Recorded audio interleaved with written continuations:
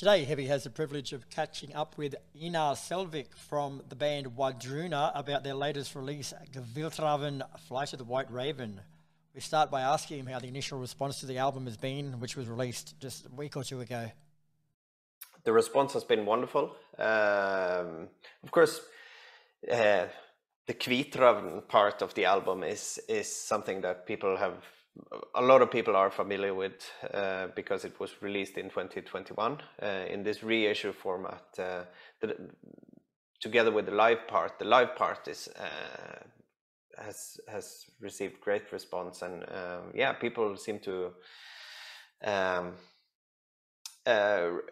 It seemed to be, for many years, people have asked us to have this kind of a live recording of our songs.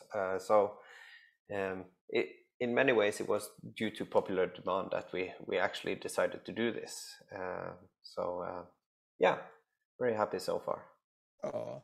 And the actual live part of it was filmed and recorded without an actual audience, mate. So did you find it difficult playing the songs without a crowd to engage with?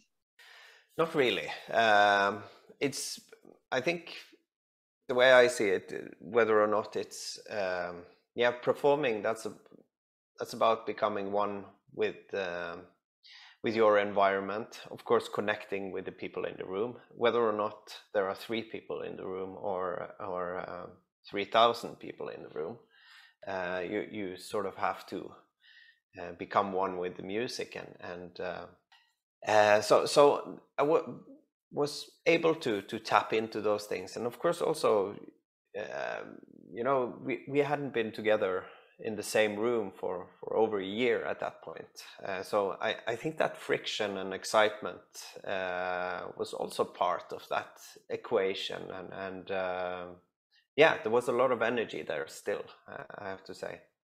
Yeah. And you mentioned that it was the first time that the whole band had stood together in the same room for over 12 months. So did it take long for that on-stage chemistry to come back to the performance? No, it felt like yesterday, everyone was really prepared, was really excited. No, it honestly felt like it was only like a few days since we had been on stage together. So the chemistry was there, and then some. Yeah. And your music as a whole, mate, it's highly atmospheric and hypnotic in places. So how difficult is that to recreate in a live environment? Well, you never know how a song is gonna perform, how it will work when in front of an audience. So that is always excited when you try out new songs, and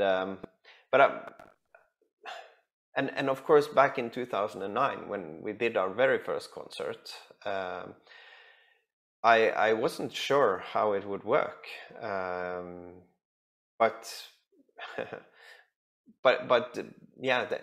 that first experience saw that how powerful this type of music has the potential of being, especially when done in settings or environment that complement the music, so you get a synergy effect. So I think this kind of music works really well in a live setting. People seem to connect to it very strongly. And how about in the studio? Have you got any special tricks or personal things you do to create that atmosphere in the studio? Well, it comes down to I do a lot of method recording, you could call it, and that's about becoming, the creative concept of Wardruna is that we try to interpret the themes we're working with as close as possible on their own premises. That means that it is the themes that decide and define the instrumental needs, where I record, when I record, what state I'm in when I record, specific dates that have relevance, specific places that have relevance, and so on. So in some ways you can say it's the songs that, or the themes, that is the instrument. No, the composer, and I am just the instrument. So there are many things we do, and strange recording situations, and there are many stories. And your latest film clip for Helvegen also features English subtitles. So was it an easy translation from the native language into English, or was it sort of hard to get some phrasings right? Of course, it's hard, especially when sometimes I work with old poetic structures, and they have very specific rules when to alliterate, when to rhyme, and how many syllables, and so on. So sometimes I can't always be as strict in the translations, and of course certain words are difficult to translate. But at the same time, this is something we've done all along, because even though our music is pretty instrumental, you can enjoy it without understanding the lyrics, because the vocals are pretty instrumental. At the same time, the poetry is definitely a big part of the music, and allows you to especially if you want to go deeper into what the songs are about and what these traditions are about. So we always try to work out nice translations, first and foremost to English, but also we're working on different languages as well, so people can go more into the depth of the poetry as well. And Wardruna's music is deeply based in Norse traditions, of course. So how much time actually goes into research for historical accuracy? Shitloads. Well,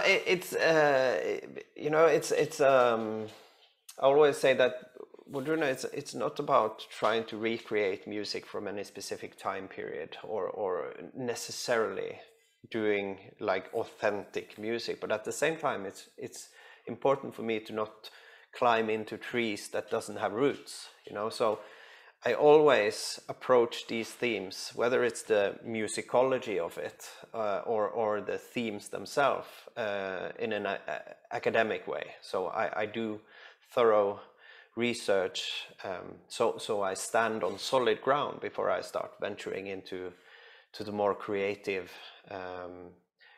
processes. So it's a very important key ingredients, I would say. Yeah. And Scandinavian folk music has become one of the biggest subgenres in heavy music over recent years. What do you actually put that down to?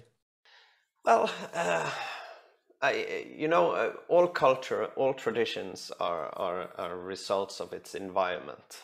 Up here, it's pretty dark. It's the nature is very grim in a way. At the same time, it's very beautiful, so and that reflects our traditions also, and that also of course includes music. And so I think Scandinavian folk music there is a lot of melancholy in it. It can be pretty dark, and so quite aesthetically, I think if you're into heavy music and melancholic music, dark music, that potential is definitely there in that tradition, at least parts of it. And of course, like Norwegian and Scandinavian, especially I would say Norwegian metal, black metal, have drawn a lot of inspiration from traditional tonality as well in the music. So it's something that metal audience has been exposed to, yet in a different form for a long time, I would say. And then where do you see Wardruna's role in actually taking this audience, or taking the music to a wider audience? I definitely think we played a big part in, you know, I wouldn't call our music folk music or traditional music, because it's sort of taking parts of folk music, parts of something that is older than the traditional music we know, and creating something new with it. And in that, we kind of created almost our own genre in a way. And of course, that inspired other artists, and we got inspired by artists who played around with these things in the first place as well at some point, and then took it a step further. I guess Wardruna played quite a big part in giving voice to a lot of these old instruments and traditions. Definitely. I think you're being quite modest there, mate. You guys have played a massive role in it, not just a little role. Well, thank you. No worries, mate. All right, well, thanks very much for your time tonight. I'm going to have a crack at saying this, but Kviltravn, First Flight of the White Raven, is out now with a 2-disc edition with the live special concert as well. So get out and grab yourselves a copy, mate, and thanks for your time. Pleasure is mine, sir.